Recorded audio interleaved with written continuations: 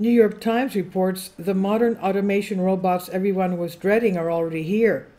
You can even get a robot to do your housework. Not only to do your housework, but from the discussion we were having with family members, saying that they could even protect your house. They can even secure the house, and if anybody enters that's not supposed to, they can even secure the premises, if you understand what I'm saying. And then I said, well, what happens if some grandma comes in to water the plants and, the robot mistakes her for some intruder and starts attacking the grandma? What happens then? All such types of scenarios can go wrong. My goodness. So there's interest soaring during the pandemic and helped create relatively low-cost automation systems. Digit managed to gather a mega crowd, even here in the convention center, they said, full of robot enthusiasts. A humanoid warehouse worker, Digit, walked upright on goat-like legs and grabbed bins from a shelf with his muscular arms made of aerospace-grade aluminum. He then placed the boxes on an assembly line and returned to the shelf to look for more. Ben Ryder Howe of New York Times reports, the crowd gathered at ProMat, the leading trade show for the manufacturing and supply chain industry in the U.S., raising their cell phones and watched, a little apprehensive at first, wondering if at some point the robot would go crazy and fall, but that never happened. Digit, made by Oregon-based Agility Robotics, is a kind of technology people have been worried about for generations, a machine with the strength and dexterity to rival our own and the ability to take over our jobs, or much worse. So you can imagine. Then artificial intelligence, Digit-GPT, hit the internet, and suddenly the fear is of something smarter than humans rather than something stronger in power. Automation, however, still has a way to go. It may not be ready to take over Amazon's warehouse just yet, but the long-awaited robot revolution has already begun, which has been greatly accelerated by the pandemic and the boom in e-commerce. Machines like the Digit are already ready to take on a huge chunk of physical work, from operating forklifts to doing laundry. The Digit. Ron Kislinger thinks it's all good, an engineer who has pioneered automation for some of the world's largest retailers, including Amazon and Walmart. He is passionate about the potential of robots to improve the quality of life for workers. Robots free people from boredom, repetition, physical strain, and productivity limits that can put their jobs at risk, he believes. He also believes that Americans have a bias against automation because of movies like The Terminator, preventing them from adapting to technology in ways that are both beneficial and inevitable. Well, the worst thing is these robots taking over human jobs, and humans can't make a living to support themselves and their families. Kislinger, 56, is currently a consultant to companies hoping to increase automation, and his services are in high demand, known for his ability to see the big picture and not just a warehouse full of whirling machines, but an entire global automation landscape. He's raw and methodical and can be a bit of a robot himself in his personal manner. He's often hired to diagnose problems and advise a board or CEO on what the real situation is. In Kislinger's opinion, the world is on the brink of massive changes when it comes to the presence of robots at work. I don't think people really understand where we are, he said. It's like they're looking away. The use of robots by large firms, retailers, and goods carriers accelerated significantly after 2019. According to the Association for Advanced Automation, orders for robots in North America rose 42% during the pandemic, after essentially remaining flat over the previous 5 years. The shift has taken place largely out of sight in a mess of windowless warehouses across the American Southeast and Midwest, helping companies avoid igniting the taboo against replacing human workers with machines. Some are reluctant to even discuss automation. Americans have long felt a strange ambivalence towards automation. The country that invented such job killers as the dishwasher and machines in general also produced Philip K. Dick and James Cameron, artists whose dystopian visions help spawn an enduring anxiety about robots. In recent years, significant resources have been devoted to making robots more profitable, and it's paying off. More companies are racing to solve the problems that traditionally come with automation, and many are succeeding. Interest soared during the pandemic and helped create relatively low-cost automation systems that companies can deploy very quickly, said Ash Sharma, Managing Director, consultant to Interact Analysis, which researches trends in automation. He said, "We've seen billions of dollars invested in this area. However, the use of robots in most countries remains relatively low, suggesting that there is a difficulty in understanding their true social impact." Ron Kissinger, the United States ranked 9th in robot usage density in 2021, up from 7th in 2020, according to the International Federation of Robotics. By contrast, in East Asia, where an aging population has long raised fears of a labor shortage, robots have already spread rapidly. The US has its own problems with aging workers, especially in heavy industries like manufacturing, where baby boomers make up a large part of the workforce. The pandemic has put somewhere between 1.5 to 3 million people out of work, said Joseph Campbell, Senior Director of Marketing at Universal Robots. He said many boomers who plan to work past 65 said age 62 is okay, but after 65 is scary.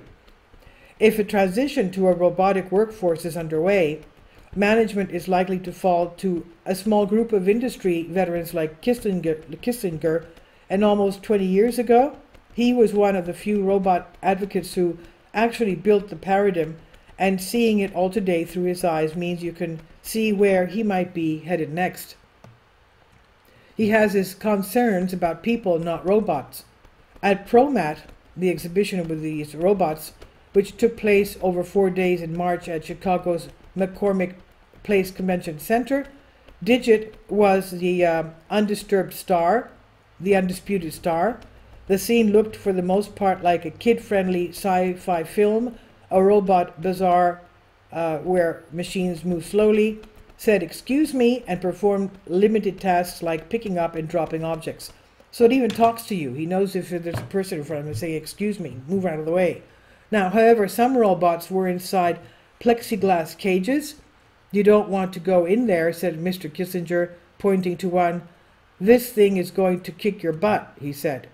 ProMat's 51,000 attendees, a happy crowd of well-groomed, middle-aged white men with black backpacks and fancy sneakers, scurried from booth to booth to visit like visitors to a zoo. The crowd included buyers from major retail and consumer goods companies, as well as entrepreneurs and engineers. At a booth for a robot that was tasked with collecting objects, I told one of the few women there that I was writing an article about a guy named Ron. "Oh, really?" she said, looking tired. "There are a lot of Rons here." Okay. Mr. Kissinger moved in this environment like a celebrity entering a restaurant. He could barely walk without being greeted. "Welcome to Ron's world," a bystander whispered to me over the roar of microengines.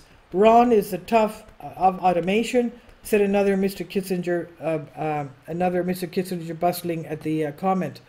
"I don't like to talk about myself," she said somewhat gruffly. He had agreed with the New York Times to share his passion and concerns about automation for what is best for humanity, quote unquote.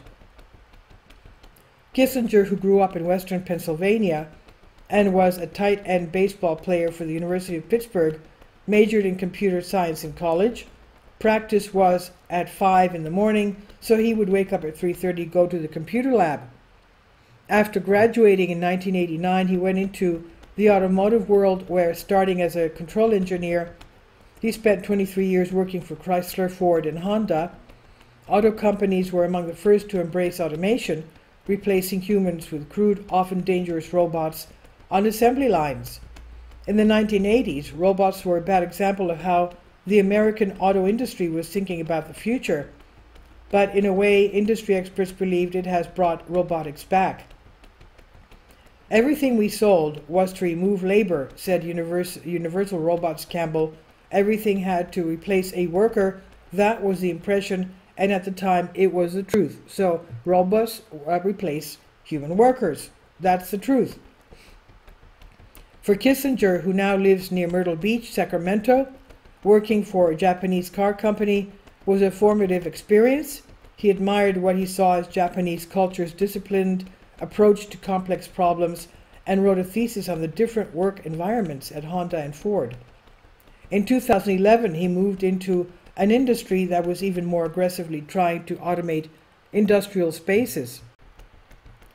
Gas. In food distribution, at C&S Wholesale Grocers, the nation's largest grocery distributor, he designed a warehouse in which robots moving at 50 kilometers an hour filled pallets destined for supermarkets. 50 kilometers an hour. I mean, you know, not even a car. That's a fast car. Okay? I mean, you can imagine humans can't run that fast. The robots were going 50 kilometers an hour. C&S is a little-known company that plays a major role in transporting a large portion of the country's food. If it belongs on a supermarket shelf, it's probably passed through a C&S warehouse right now, the company based in New Hampshire said. Under Kissinger, C&S pioneered warehouses with so few people that it came close to going lights out, which meant the ability to operate in the dark minus human eyes. Can you imagine? No humans. Today, Kissinger says the lights will now go out completely because there won't be any humans. As we walked around the ProMat site, he spotted robots closing the gap with humans and in some cases surpassing them. In general, he himself is not easily impressed. He called the robot trade show full of pieces of the future, but a lot of it makes my brain hurt, he said. Still somewhat dismayed, he pointed out a few important points. A robotic hand with a kind of grip that approximates the flexibility of human fingers. An optical sensor that had made progress in distinguishing the glow in a plastic wrap from an object it contained. A sorter who excelled at finding the ideal geometry inside a cardboard box for objects of different shapes, be it toothpaste, tuna, or a teddy bear. Kissinger seemed more interested in explaining what robots cannot do. As a former computer programmer, he's no doubt unfazed by Digit-ProMat-scaled.jpg, the AI-powered chat box. People are looking to be the holy grail, he said, but it's only as good as the people who program it. At another booth, he watched a cobot, short for collaborative robot, place items inside an autonomous moving robot that looked like a zippered humanoid. Cobots are supposed to be harmless, but the Japanese manufacturer of this machine, Fanuc, a longtime supplier of robotic arms to automakers, had put it in a cage anyway. Its squishy octopus tentacle-like appendages hypnotized you into watching them, but just as we started watching, one of the robot's hands failed to catch a box of cotton swabs and dropped it on the floor, causing the machine to go through above. Can you imagine? You see, Kissinger asked, the cobot automatically stopped so that one could enter the cage and remove the now dangerous swabs. Kissinger did not call this a flaw, but an incident, a kind of routine error that makes human intervention inevitable. It shows why turning the lights out in e-commerce will be a struggle. They probably taught the robot how to do this thousands of times in their lab, he said. I've seen robots do badly, he told me. In a warehouse owned by a company he was consulting, a robot practically crushed a worker, breaking several of his bones. Oh my God. A technician had accidentally disabled its security features. Human error causes problems, not robot error, Kissinger stressed, noting that plane crashes have fallen sharply since autopilot was introduced. The robot does what it's told to do, no more, no less. People think of the Terminator, he added, but those things can't happen when there is a security protocol, he said. Safety concerns have made cobots one of the fastest growing segments of industrial automation. A cobot can hit you, but it cannot hurt you, Kissinger said. He knows you're there, it senses that you are there, and stops. In 2018, before the pandemic unleashed a flood of pressures on companies to automate, the Massachusetts Institute of Technology, MIT, commissioned a task force with a project on the work of the future. The team concluded that no convincing evidence suggests that technological advances are driving us towards the future with unemployment. Instead, he expected more jobs than the number of workers who would have to fill them. More jobs than the workers have to fill them. However, he argued the effects of robotics and automation on workers will not be entirely favorable. In other words, they will take over humans' jobs. The pandemic exposed the vulnerabilities that came from the destruction of productive capacity in the United States, said one of the task force's co-chairs, Elizabeth Reynolds, a lecturer at MIT, who then served as special assistant for manufacturing and economic development at the National Economic Council. She said, automation will let us make the transition into an advanced manufacturing center while helping the market with its long-term labor shortage. Another co-chair, Professor David Mindel, agreed, calling the recent changes potential positive for workers, but only if the widespread integration of robots leads to the creation of new industries and new kinds of jobs. 60% of the jobs in the Labor Department database did not exist in 1940, Mindel said. You know, web designers, message therapists, dog walkers, aerodynamics engineers, we need to make sure we continue to create these kinds of jobs. At ProMat, Kissinger and I finally settled on Digit. We watched him work on his own, such as bending down to pick up a bucket near the floor. We don't want people who bend down not to be able to stand up, Kissinger said. That's where the injuries happen, in the back, in the neck. However, the machine moved slowly, slower than most people. Kissinger studied his movement, seemingly impressed. A lot of algorithms contribute to all of this, he said. People make these moves without even thinking. But he adds, for there to be an improvement over humans, machines don't need to be faster. And this is, I've translated for you from a Greek article. Please leave your comments, and thank you for your support. Please support my Patreon account. The daily posts are 5 videos daily, and they are totally different from what I have on my YouTube channel. Thank you so much for your support, and that you find all my content so interesting. You'll find the Patreon account details in the description box below.